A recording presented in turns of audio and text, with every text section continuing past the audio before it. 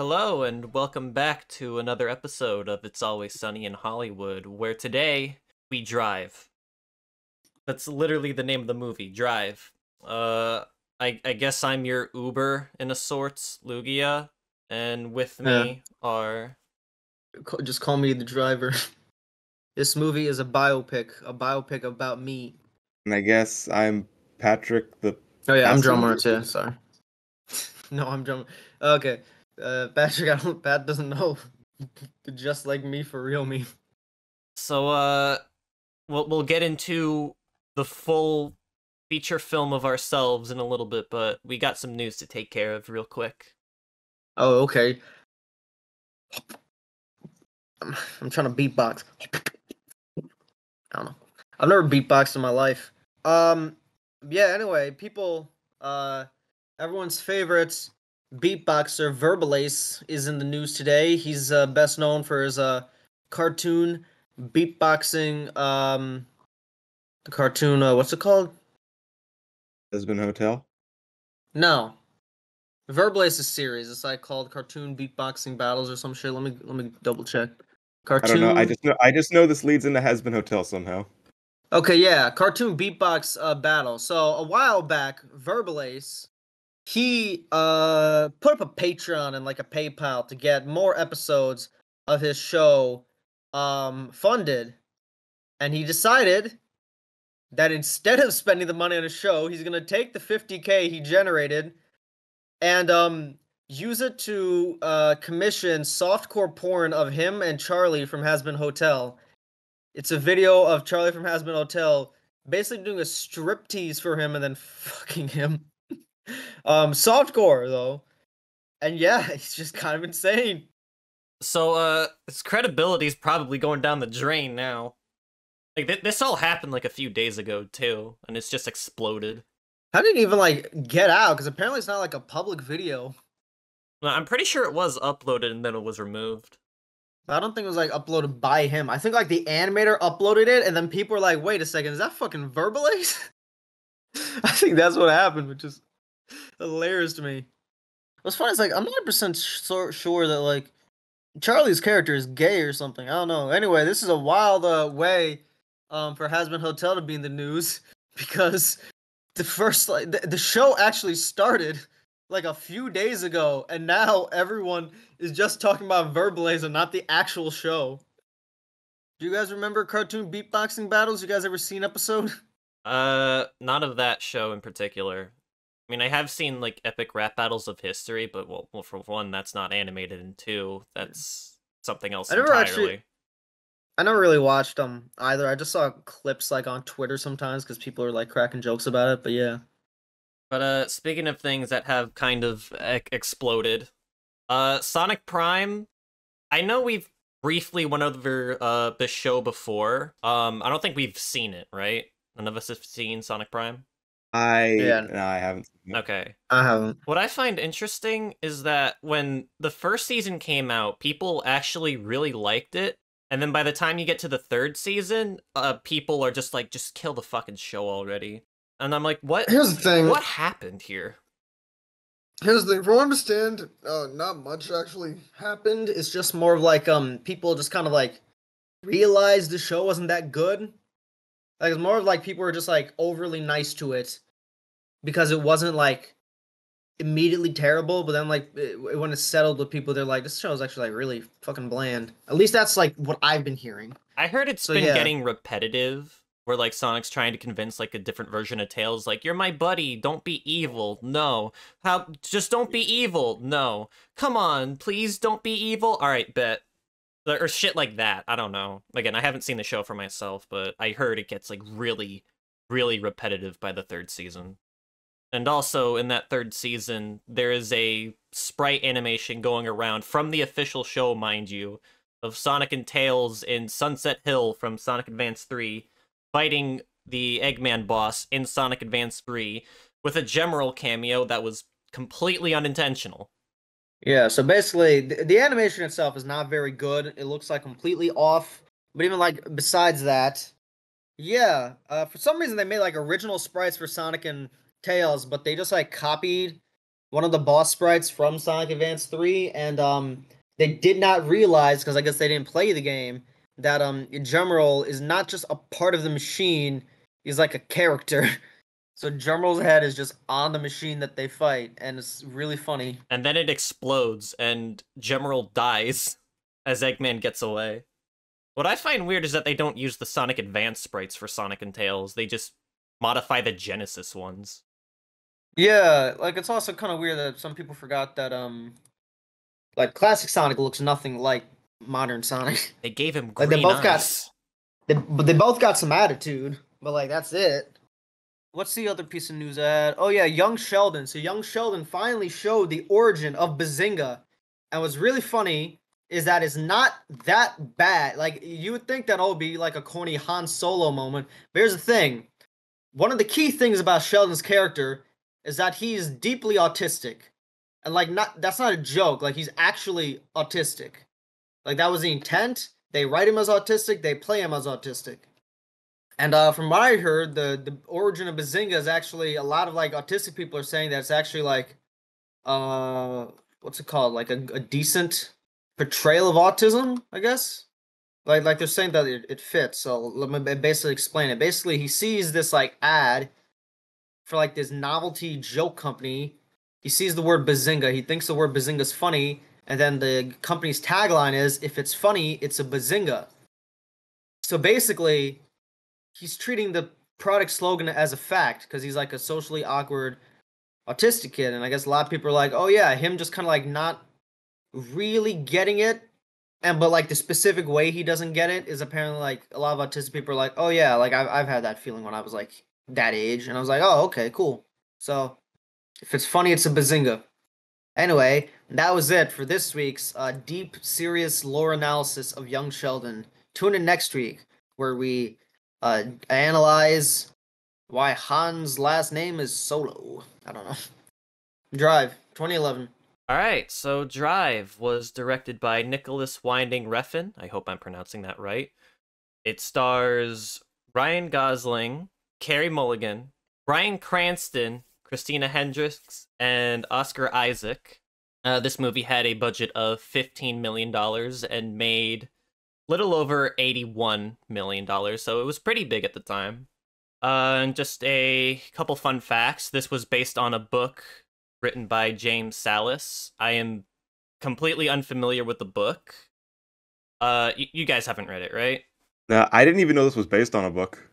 It's kind of weird. Like, we talk about a lot of movies that are based on books. Like, we had American Psycho, among other The things. majority of films are based on. Listen, there are so many movies based on books that the Oscars has a separate category for original screenplays and adapted screenplays because there are so many adaptations.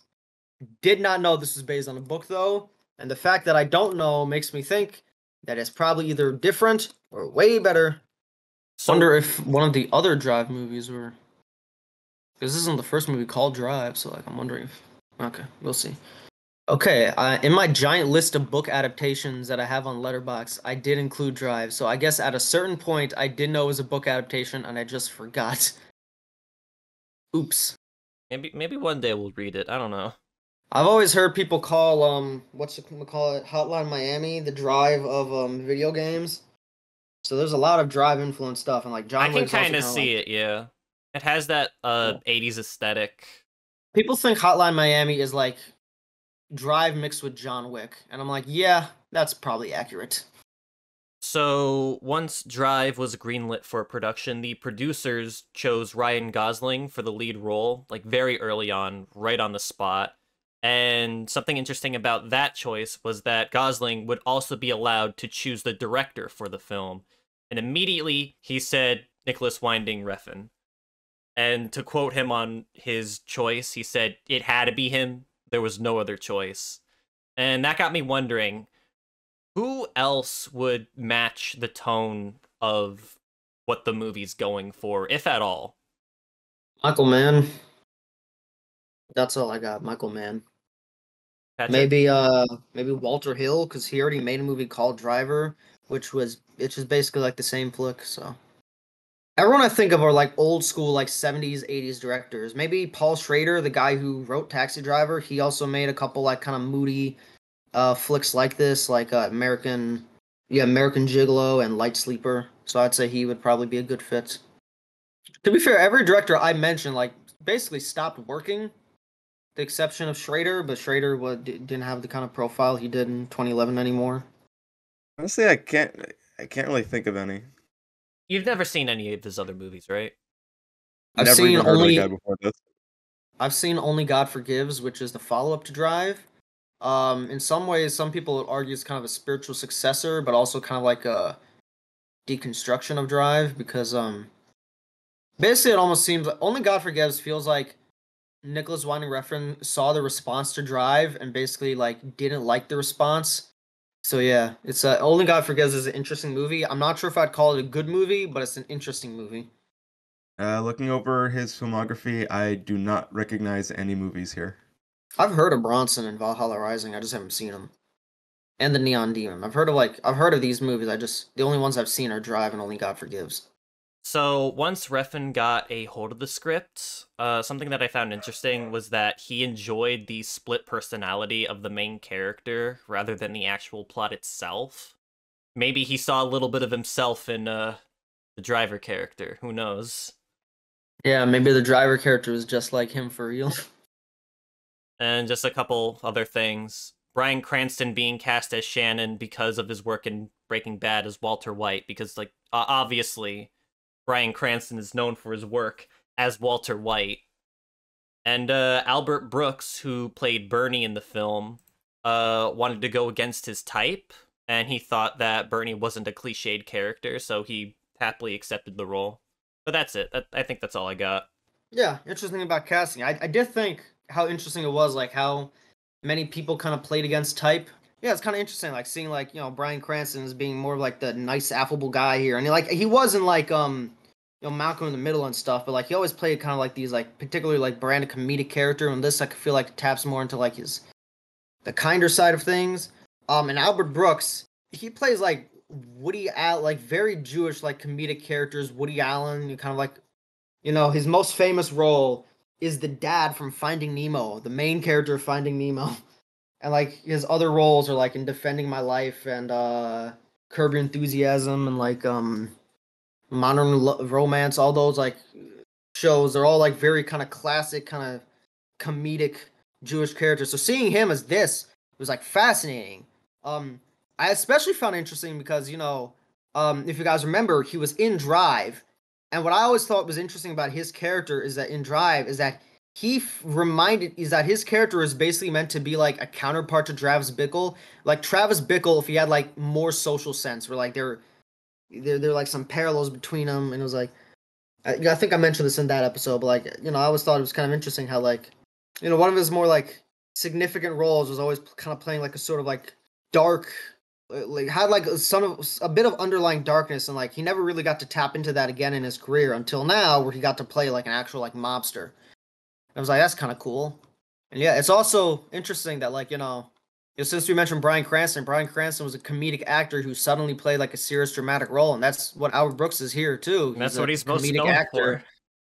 Yeah, Albert Brooks is a comedian who had this role in one of the most popular movies of all time, where he plays an incredibly dark character, and I was like, that's kind of interesting to me. That's kind of cool. Yeah, insane career this man has. It's like, oh, what's your career? Okay, I'm in Taxi Driver and Drive, and then in between them, I did a bunch of comedies, and also, I'm like one of the most recurring guest actors in The Simpsons, and also I'm the main character of Finding Nemo. I was like, what a weird fucking career, man. Oh, also, I replaced my brother in whatchamacallit, in Curb Your Enthusiasm after he passed away. So like I was just a main character in Curb Your Enthusiasm for like 2 seasons. And what a weird Also, career. also, my name is actually Albert Einstein, but I Yeah, changed it because his name is Albert Einstein, yeah. His brother's Bob yes, Einstein, to be clear. Yeah, his brother's Bob Einstein, who passed away in 2019, so yeah. Albert Brooks I actually think is one of like the most brilliant comedians out there. Like I think he's like up there with like Woody Allen in terms of like one of the best.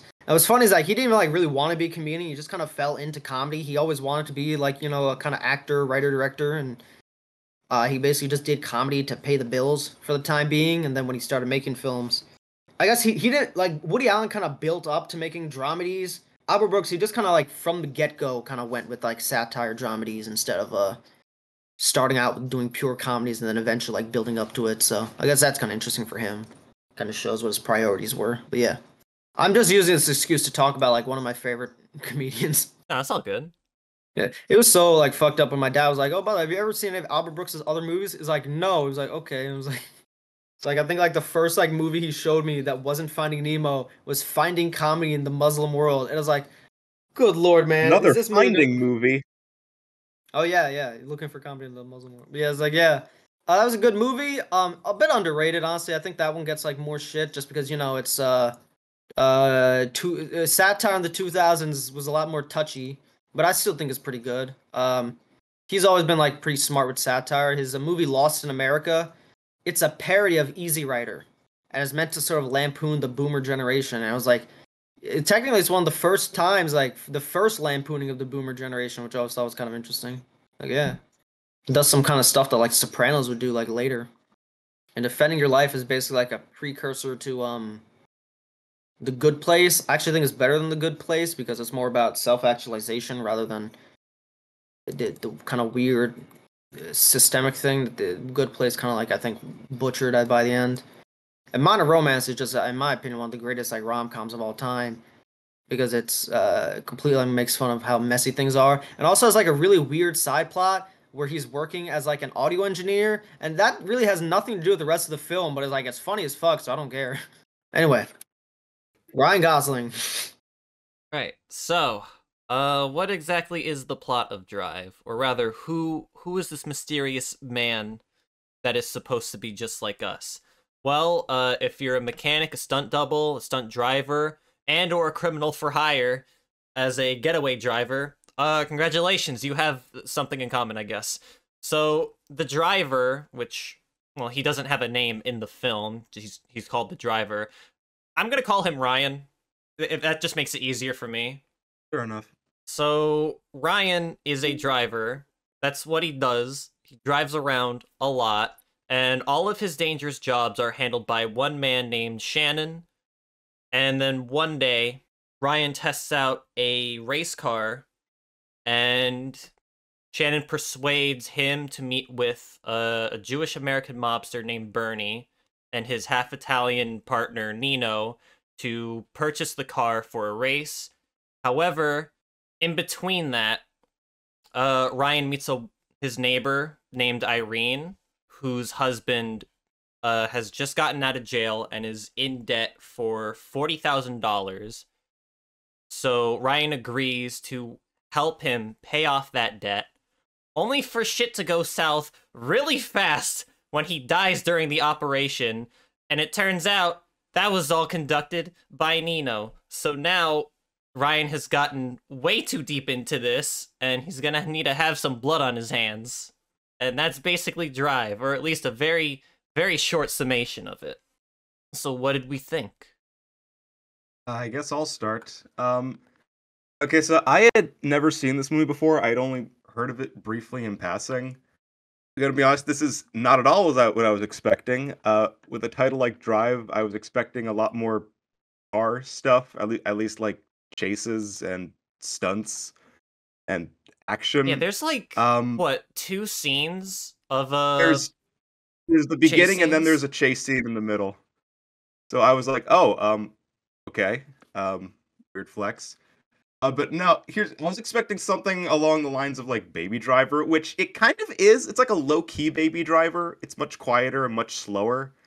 But actually, this movie reminded me a lot more of another movie we've talked about, Punch Drunk Love of all things, Oh? because it's mainly a romance film, at least like for the first hour, and then suddenly out of nowhere it becomes this violent story about repaying debt. And I'm just like, okay. So here's the funny thing that you mentioned about Baby Driver. So here's the thing. Drive is technically a film in a long lineage of movies like this, where it's like about it's very kind of stripped back films about getaway drivers. The first one is and I think I mentioned it before, is The Driver by Walter Hill. Is probably like the most kind of well-known iteration, and that's why most other versions tend to draw from the whole getaway driver angle. But it's not like the first one. Less Samurai, I think, is the one that basically created this kind of like subgenre. So yeah, there's Less Samurai. There's this. I think Michael Mann's Thief is considered part of this kind of subgenre. But yeah, this is like an actual like kind of running thing. So it's yeah, I didn't mention Baby Driver, but it's like interesting that you kind of like noticed that that was kind of like part of the genre because it is. It is. They Like, open part of in a this. very similar way too with the getaway drive. Yeah, so it's the driver was cited like directly as the original driver, the 1978 version was like directly cited as an influence by both Nicholas Winding Refn and Edgar Wright for these two respective films. It's weird because I said I expected like a more actiony movie, and for the first hour, it's not that. And then it is that, and I was like thrown for a loop because like the first hour of the movie is so like slow and just focused on Methodical. the characters. Yeah, slow, methodical, and then it suddenly becomes really gory, and like that's kind of what I expected, but I was still so thrown for a loop when it happened because it was so unlike the rest of the movie. In the end, I was just like, okay, like you want to know my thoughts on this movie? My end thought is that is not what I expected. It's just my general gist. This is not what I expected it to be. I mean, I liked it, but I'm also kind of confused. I think Yeah, that's I always kind of actually took it as more like intentional because yeah. of how Ryan I Gosling's always character is portrayed with his Yeah, split I always felt personality.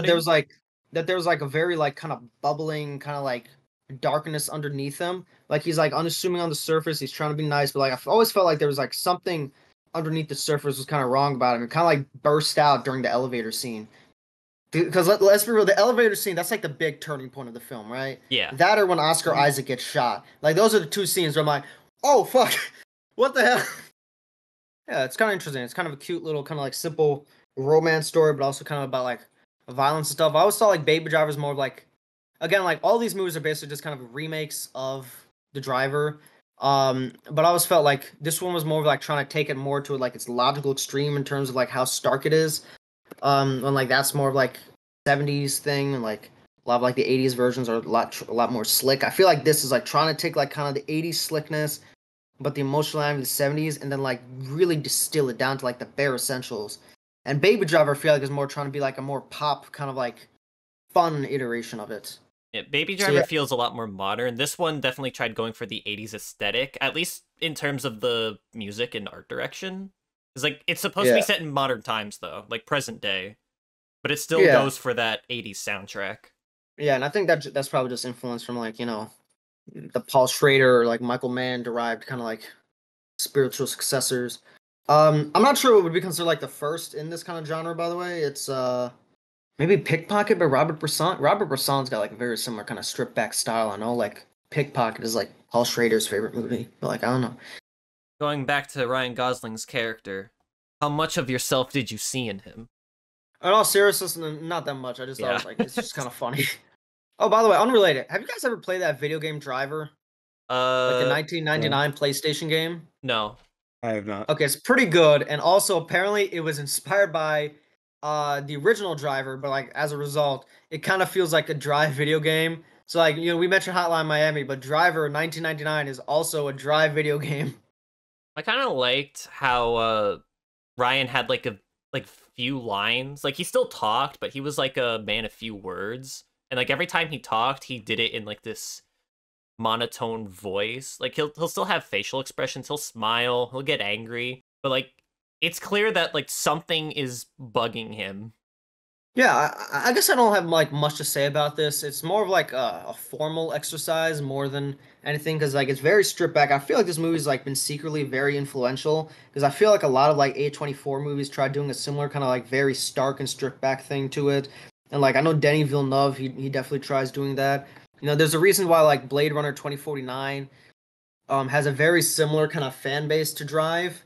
Like I'd honestly kind of say like Blade Runner 2049 is almost like the sci-fi Drive in a way because like Ryan Gosling's character is very similar too, and So I guess maybe Denis Villeneuve probably could have done this, but I guess he did.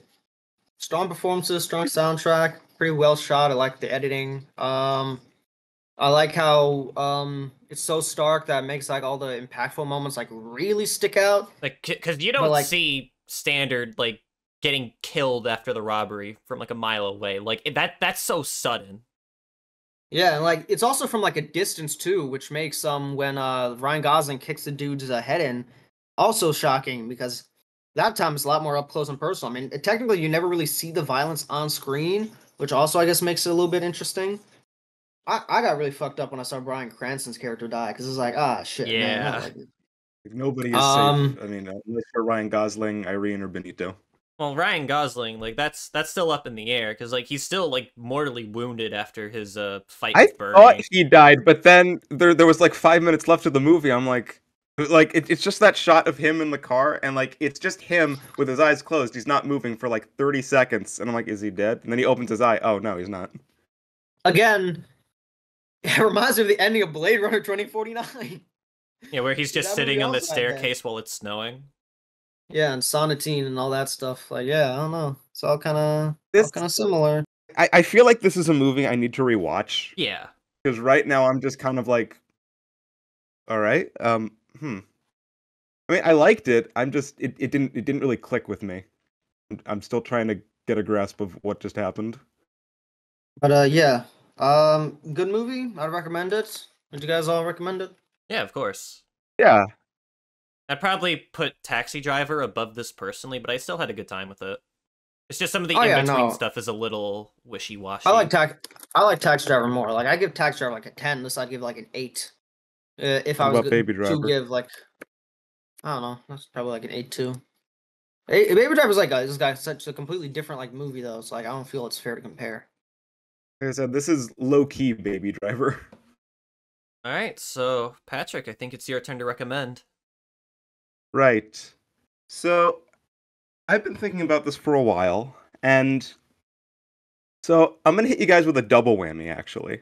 Oh, okay. And I know what one of the movies is, but I'm torn between what I want the second one to be. I have two options, so I'm gonna give you a choice, okay? Okay.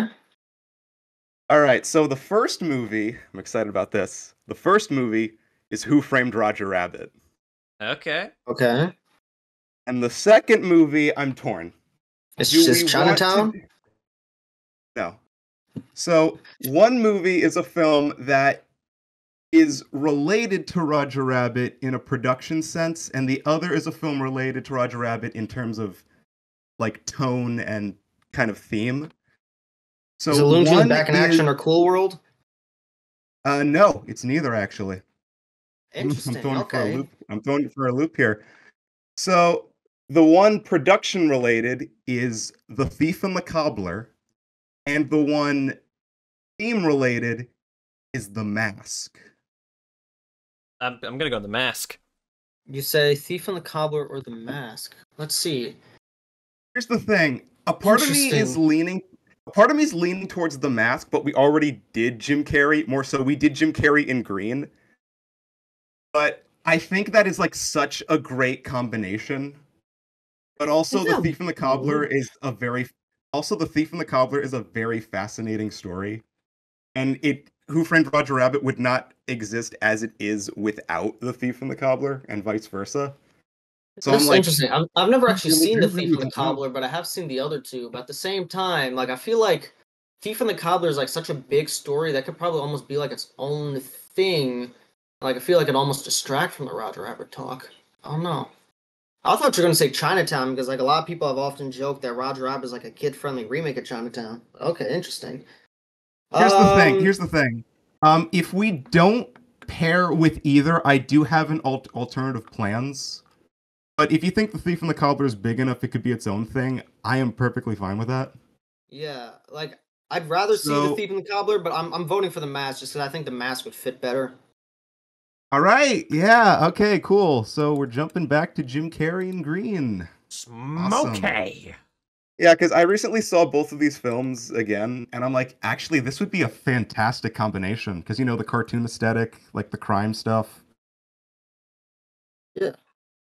We could also just I'm shoehorn very- in Son of the Mask and not have to dedicate a full episode about it. It's perfect. We're not doing that. Exactly. We're already talking about Bob Hoskins in a good movie. What do you mean, a good movie? You mean Super Mask. Mario Bros. Movie? No, The Mask. I mean Roger Rabbit. Bleh. Yeah, I know. I'm fucking with you. I just Okay. you said Bob Hoskins good movie, and I'm like Mario joke. Must make Mario joke now. Make it the Mario joke. Alright, so this was It's Always Sunny in Hollywood. Thank you everybody for watching, and now I'm gonna go drive.